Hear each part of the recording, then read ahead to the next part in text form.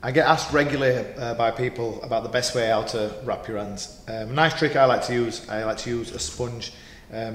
It provides a lot of protection for your knuckles. It'll just preserve your hands for a lot longer. Easiest way to do that, you take the sponge, take it over here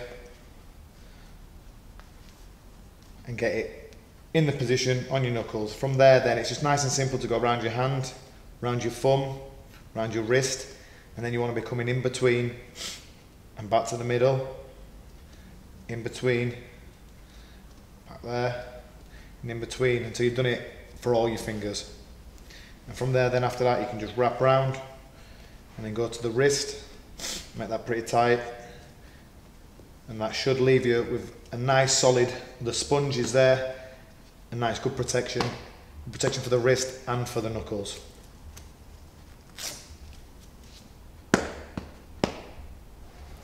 Okay, we're just going to go over that hand wrapping again.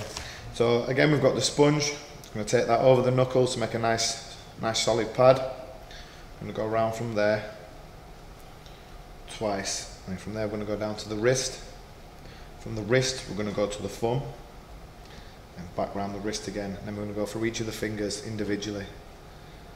First one, then come through to the middle, back to the wrist, through the fingers again, back to the middle, back to the wrist, and then through the last gap, and back to the wrist again. And then from there you just want to be going round, make sure the wrist is protected and padded as well as the knuckles are.